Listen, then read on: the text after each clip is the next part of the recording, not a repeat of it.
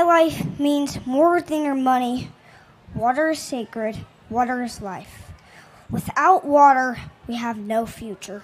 Our communities, our movement, and our planet is in the fight for its life. As such, we must stand against any attempt to fast-track projects that make this climate crisis worse. We have got to stop the MVP. This has dire consequences for folks, particularly people of color, who will be amongst the first environmental refugees, low-wealth people who will be amongst the first environmental refugees. We have got to stop this in its tracks. Injury, harm, and injustice is being inflicted upon our communities by people who live far from the poisons and the rising waters and the fires and the flaring and the fuming incinerators and the coal dust and the cancer alleys.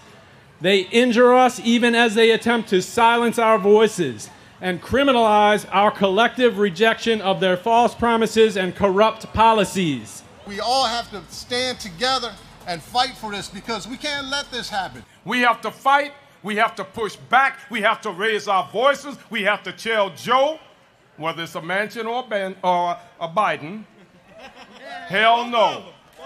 All America knows is inequity. All America knows is sacrifice zones upon sacrifice zones upon sacrifice zones.